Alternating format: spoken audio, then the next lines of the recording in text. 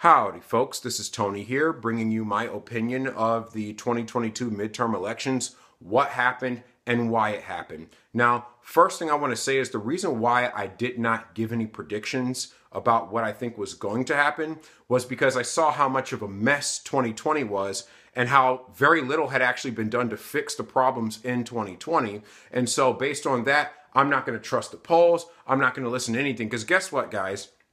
When it comes to this idea of a wave, a blue wave. Oh yeah, like the blue wave that was supposed to happen in 2018 and Republicans still kept the Senate and Amy Coney Barrett ended up on the Supreme Court. Or, the red wave. Oh yeah, the red wave that allowed the Democrats to maintain control of Congress. So all of these waves that are supposed to happen, these are just sensational terms that people use to get you in your feelings. If you're a Republican and you hear about a blue wave, now you're scared. You want to tune into the conservative news.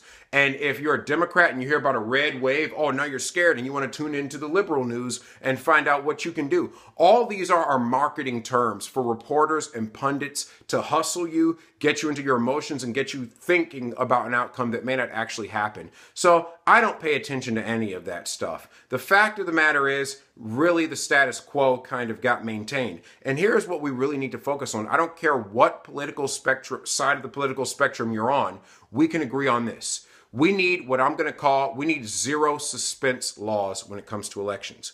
When it comes to early voting, on the day of the election, we need to know how much of the early vote went for each candidate. We need to know how far ahead whoever is in the polls based on the early voting. It should not be, we go to election day, we vote, right? The in-person total gets counted, and then based on that, we then now add however much of the late vote that came in or however much of the mail-in vote. No. Here's what we need. We need 3 simple election reforms that I think everyone can agree on. Number 1, there should be required in federal elections to be at least 1 debate before any voting. Early voting, mail-in voting, doesn't matter. There needs to be at least 1 debate before any amount of voting takes place. Look at what happened with Oz versus Fetterman. Look at what happened with Trump versus Biden.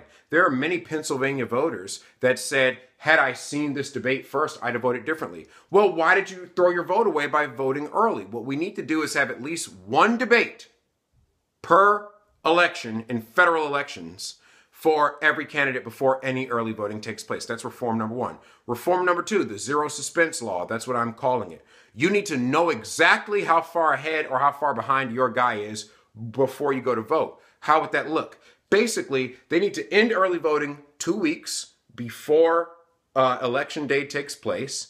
And then that gives them 2 weeks to count everything and have the totals, and don't change those totals. Now we know on election day how far behind or how far ahead our guy is. Now we can go vote, and the in-person vote needs to be tabulated then and there. And that leads me to solution number 3. It needs to be illegal to have any kind of changes to the totals after 2 hours from the close of the polls. Because we're a first world country, right? If we are using machines to count our votes, then in theory, you would expect that those machines will be able to do things faster and more accurately, right? So then why do we have to wait until Friday? Why do we have to wait weeks to find out who got elected? If we're a first world country with the world's best technology and we can't even do a simple addition problem, that is dumb. So we need to make it illegal to drag, that's the 3rd point.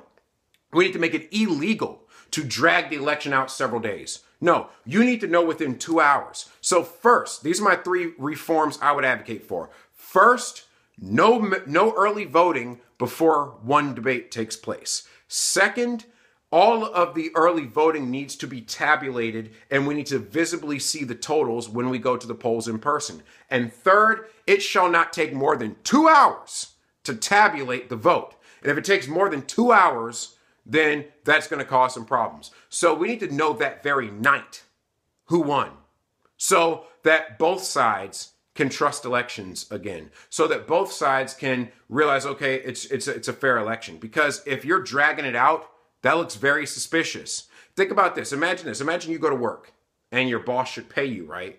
Come payday, your money's not there, and your boss is like, wait a minute, I need to calculate your paycheck correctly. And they drag your paycheck out and out and out, and then you don't know when you're going to get paid. That's kind of how it feels like us as voters when we vote and then we don't know how long it's going to take until our vote gets counted. That's kind of an insult. And we as Americans deserve better than that. Those are the reforms that I would personally push for. I hope you would push for those at your local and state level, and that hopefully they would trickle up into the federal level. Now, that's when it comes to the actual voting side of it. There's no reason not to know who won in Arizona right now. There's no reason not to know who won in Nevada. This is ridiculous, and it needs to stop, so that both sides can at least come have a peaceful discourse. Now, on to how the election went and why that happened. I personally have seen a lot of conservatives say that Trump was on the ballot and he lost, or Trump made some bad moves and he cost everybody the Senate. First of all, Trump was not on the ballot. Yes, you had some candidates Trump endorsed, but Trump hasn't been the one in office on the Republican side. I truly believe that the blame for there not being a red wave goes to two men, Mitch McConnell and Kevin McCarthy. Kevin McCarthy for not actually standing behind America First candidates the way he should have done, and Mitch McConnell for one reason and one reason alone, bipartisan gun control. Think about this.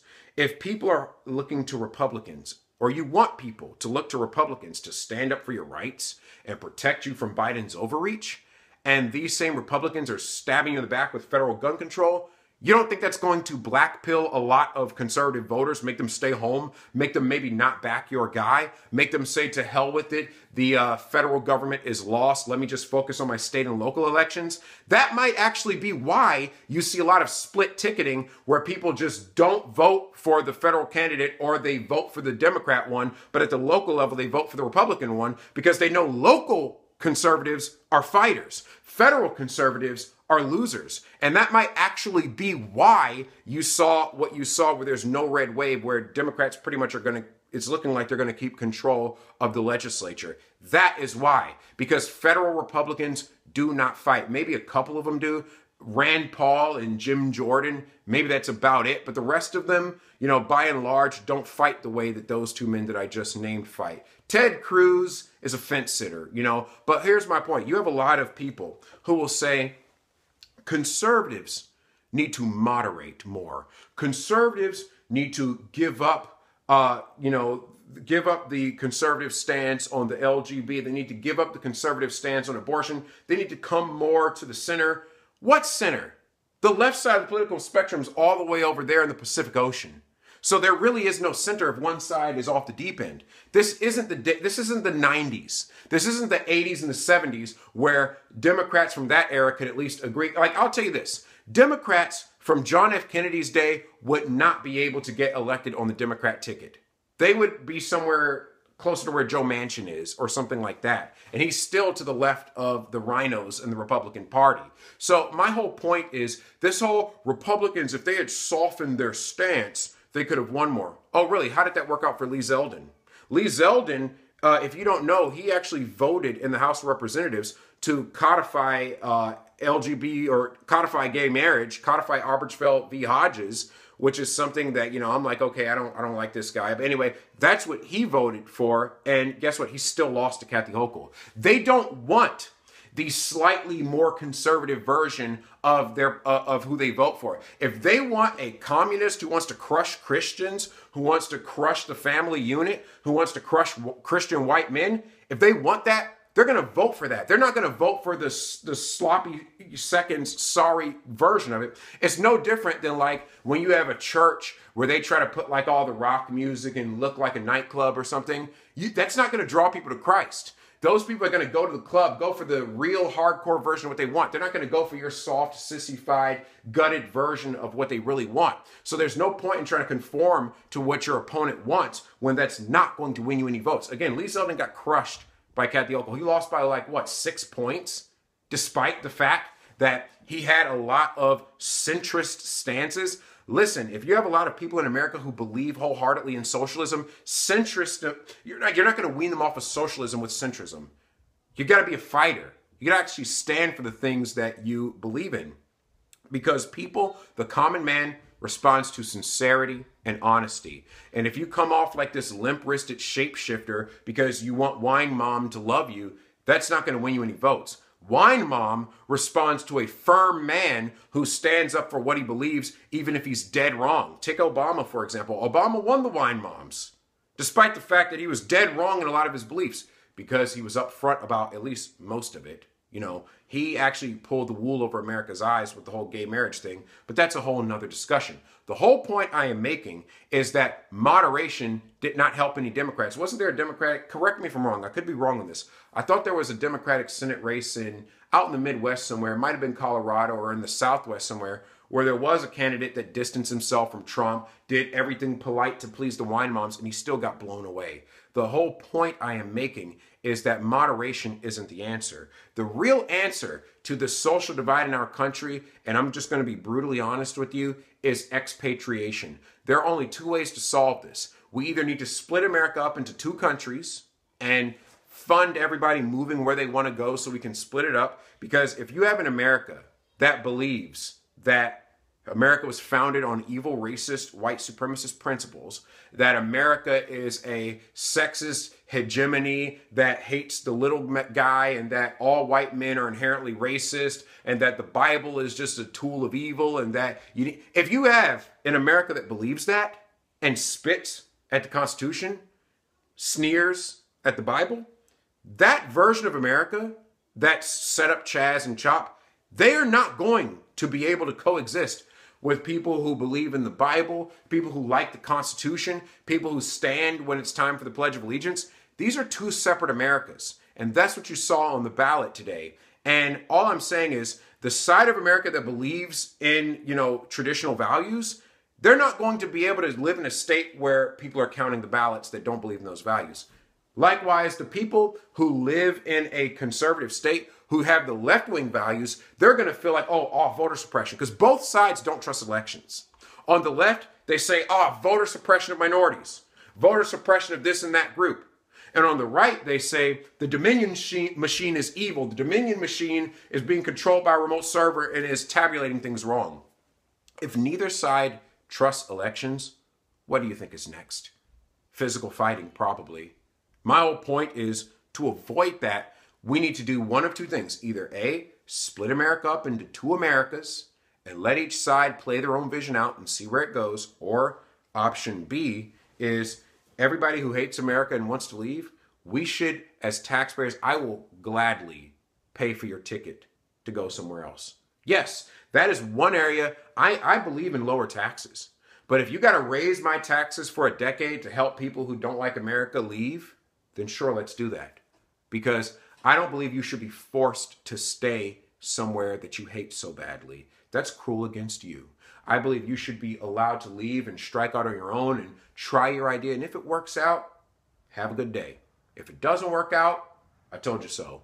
But then we just move on peacefully.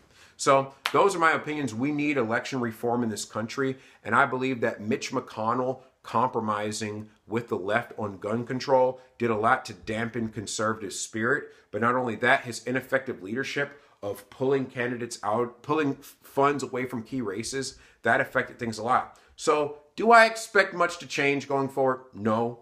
I believe that Biden's agenda is going to keep on trucking on.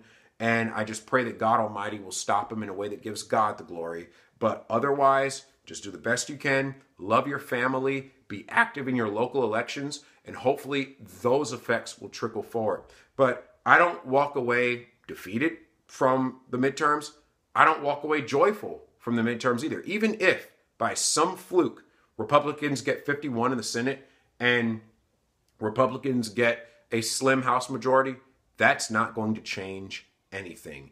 Make the best out of your life and stop worrying about what these rich people who secretly hate your guts are going to do for you. They're not going to do anything for you. You need to do something for you. You need to start a business. You need to rally your community. You need to build actual strong churches that preach the truth so we can scrub America's moral character clean of the blight that's on it right now. That's for you to do. You can't be waiting on the government to fix things. Because if you're sitting there, biting your nose, how's this election going to go? That's going to fix my life. You know what you're doing? You're depending on the government. And you call yourself a conservative when you're waiting for the right government to come and fix it. I don't hang my hat on Trump.